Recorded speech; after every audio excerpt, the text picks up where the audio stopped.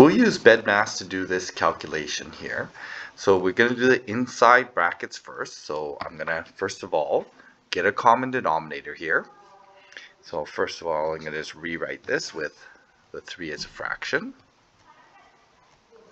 So this is going to be 3 over 1 plus 8 over 3 minus 1 over 5.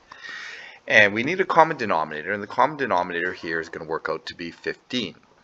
So I'm going to multiply here by 5 and 5. I need to show these factors. I'm going to multiply by 3 and 3. Here I'm going to multiply by 15 and 15. So showing those common denominators, I'm going to then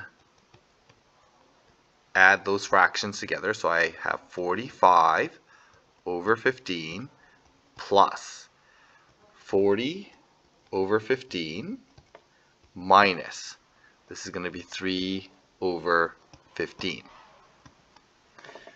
Okay, so what do we have here? So we're going to end up with 1/2 45 plus 40 minus 3 works out to be 82 over 15.